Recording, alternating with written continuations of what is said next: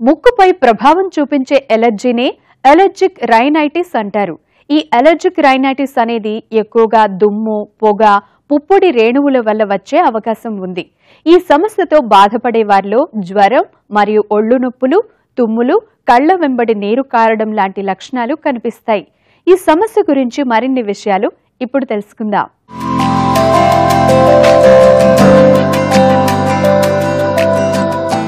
ముక్కులోని అతి పలచని చర్మానికి సంక్రమించే వ్యాధే అలర్జిక్ రైనైటిస్. ప్రస్తుతం ఈ సమస్య విపరీతంగా పెరిగిపోతోంది. పట్టణీకరణ, పెరుగుతున్న వాతావరణ కాలుష్యం, జనాభా విపరీతంగా పెరగడం, వెంటిలేషన్ సరిగ్గా లేకపోవడం, పారిశ్రామికీకరణతో పాటు దుమ్ము, ధూళి, పొగ లేదా పుప్పొడిని పీల్చినప్పుడు ముక్కు అలర్జీ సమస్యలు తలెత్తుతాయి. ఈ సమస్య రోజురోజుకి ఎక్కువవుతుంది. ఇది రావడం వల్ల ముక్కులో దురద, తుమ్ములు రావడం, ముక్కు నుండి నీరు కారడం, ముక్కు దిబ్బడ, ముక్కులో, కళ్లల్లో, చెవిలో దురద, ఆస్తమా లాంటి సమస్యలు తలెత్తుతాయి. ఈ అలర్జిక్ రైనైటిస్ సమస్య ఉన్నవారిలో జ్వరం మరియు ఒళ్ళు నొప్పులు, ముక్కు నుంచి నీరు కారడం, తరచూ తుమ్ములు రావడం, కళ్ల నుంచి నీరు కారడం లాంటి లక్షణాలు కనిపిస్తాయి. ఎలర్జిక్ రైనైటిస్ ఇప్పుడు చూస్తుంటే సిటీలో రోజు పెరిగిపోతా ఉందండి. నంబర్ చాలా ఇంక్రీజ్ అవుతుంది. దీనికి మూల కారణాలు చూసుకుంటే ఏంటంటే అర్బనైజేషన్, ఇండస్ట్రియలైజేషన్ వలన గానీ, లైఫ్ స్టైల్ చేంజెస్ వల్ల గానీ వాతావరణంలో పొల్యూషన్ బాగా పెరిగిపోయిందండి. వెహికల్స్ వాడటం వలన స్మోక్ పార్టికల్స్ పెరగటం, లేక ప్రాపర్ వెంటిలేషన్ వల్ల గానీ, హ్యూజ్ బిల్డింగ్స్ వల్ల గానీ ఒకే చోట దుమ్ము, ధూళి అవన్నీ ఎక్కువైపోవటము, ప్రాపర్ వెంటిలేషన్ లేకపోవటం వలన, ప్రాపర్ సిస్టమ్ లేకపోవటం వలన వెంటిలేషన్ కి ఎన్ని డస్ట్ పార్టికల్ ఓ పక్క నుంచి ఇంకో పక్కకి అక్కడక్కడే అక్యుములేట్ అయి ఉంటున్నాయండి. దాంతోపాటు ఇండస్ట్రియలైజేషన్ వలన కూడా ఈ స్మోక్ పార్టికల్స్ చాలా ఎక్కువైపోతున్నాయి అనమాట. ఈ అర్బన్ ఏరియాస్ లో 30% దాకా చూస్తున్నాండి. ఈ మధ్యలో పిల్లల్లో చాలా ఎక్కువైంది అనమాట ఈ ఎలర్జిక్ రైనైటిస్ అనే ప్రాబ్లం. ఇవాళ ఏమవుతుందంటే డ్యూ టు టెంపరేచర్ పెరగటం వల్ల అందరం ఏసీలు పెట్టుకుంటున్నామండి. ఈ ఏసీలు పెట్టుకోవటం వల్ల ఏమవుతుందంటే ఆ ముక్కులో allergen particles self clearance తగ్గుతుందండి. Usual గా వార్మ్ టెంపరేచర్ లో ఏమవుతుందంటే మనం బాడీ ఎక్సర్సైజ్ చేసిన ఎండ తిరిగిన ఆ ముక్కులో కొద్దిగా డ్రైనెస్ వచ్చి కొంచెం వెంటిలేషన్ పార్టికల్స్ అన్ని ఈజీగా వెళ్ళిపోతుంటాయి అనమాట. మ్యూకోజల్ సెక్రీషన్స్ కూడా అంత ఉండవు. కోల్డ్ ఎక్కువైనప్పుడు ఏమవుతుందంటే ఆ లోపల బేసిక్ గా మ్యూకోస్ స్టిక్కీగా అవుతుందండి. మనం ఏసీలో ఉంటే అది డ్రైగా కూల్ గా ఉందనుకోండి, నైట్ మనం ఎక్కువ ఏసీలు వేసుకున్నా కూడా గొంతంతా ఎండిపోయినట్టు, గొంతులో ఏదో ఉన్నట్టు ఉంటుంది. దాన్ని ఏంటంటే థిక్ మ్యూకోస్ అంటాం అనమాట. ఈ థిక్ మ్యూకోస్ పార్టికల్స్ ఎక్కువైపోయి ఆ ప్రాబ్లమ్స్ చాలా ఎక్కువ అవుతాయండి. లాంగ్ టర్మ్ లో బేసిక్ గా ఫంగల్ ఇన్ఫెక్షన్స్, ఫంగల్ పార్టికల్స్ కూడా అక్కడ చేరి కొన్ని రోజుల్లో అది అక్యుములేట్ అయిపోతున్నాయి అన్నమాట. నిద్ర లేచింది మొదలు పడుకునే వరకు ఉరుకులు పరుగుల జీవితం. ఈ బిజీలో పడిపోయి చాలా మంది ఇంటి పరిశుభ్రతను పట్టించుకోరు. ఇలా చేయడం వల్ల మనకి జబ్బులు రావడం తప్పనిసరైంది.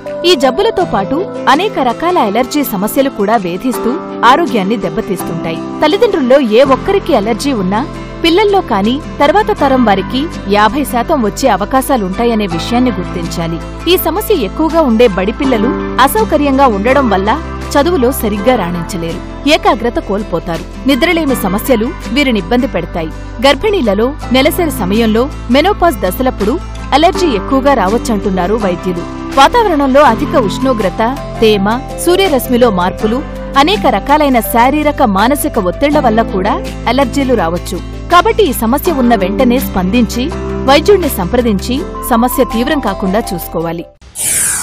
ఈ ఎలర్జిక్ రైనైటిస్ పేషెంట్ లో ఫస్ట్ ఏం చేస్తామంటే ముందు ముక్కుకి ఎండోస్కోపీ చేసుకుని పాలిప్స్ అలాంటివి లేవని కన్ఫర్మ్ చేసుకుంటామండి. దాంతోపాటు ఏంటంటే ఎలర్జిక్ స్కిన్ టెస్ట్ అని కొత్తగా వచ్చిందండి. ఈ ఎలర్జిక్ స్కిన్ టెస్ట్ లో యూజువల్ గా మనకు ప్రాపర్ గా 100% డయాగ్నోజ్ చేయడానికి అవకాశం ఉందండి. సో ఈ ఎలర్జిక్ స్కిన్ ప్రిక్ టెస్ట్ ద్వారా మనం ప్రాపర్ గా చేసుకోవచ్చండి. దాంతోపాటు బ్లడ్ టెస్ట్లు కూడా చేస్తాం అనమాట. దాంట్లో ఏంటంటే ఐజీఈ, అబ్సల్యూట్ ఈసినోఫిల్ కౌంట్ అంటాం.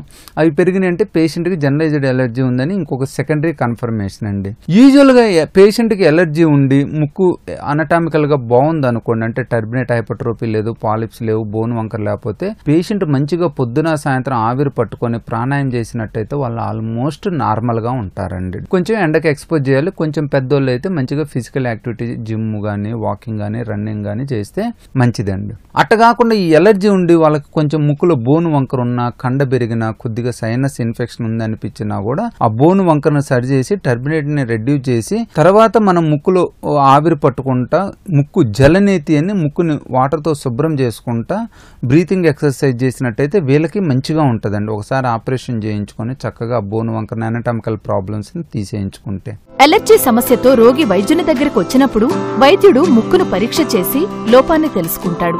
తర్వాత రక్త పరీక్షలు, సైనస్ ఎక్స్రే పరీక్షలు చేయిస్తారు. తర్వాత వైద్యుల సలహా మేరకు మందులు వాడాల్సి ఉంటుంది. అలర్జీ లక్షణాలకు చికిత్స చేసేందుకు యాంటీహిస్టమిన్లు బాగా పనిచేస్తాయి. అలర్జిక్ రైనైటిస్ కోసం నాసల్ కార్టికోస్టెరాయిడ్ స్ప్రేలు చక్కగా పనిచేస్తాయి. గర్భిణీలు అలర్జీలకు దూరంగా ఉండాలంటే కొన్ని ప్రత్యేక జాగ్రత్త చర్యలు తీసుకోవాలి. కార్పెట్ మరియు మ్యాట్స్ ను తరచుగా శుభ్రం చేస్తుండాలి. ప్రతి వారం బెడ్షీట్స్ ను మార్చాలి. గర్భిణీలు వంకాయలు మరియు పీనట్ బటర్ కు దూరంగా ఉండాలి. గర్భిణీకి సెలైన్ నాజల్ స్ప్రే సురక్షితమైనది. గర్భిణీలు ముఖానికి ఆవిరి పట్టాలి. తరచూ గోరువెచ్చని నీటితో ముఖాన్ని శుభ్రపరచుకోవాలి.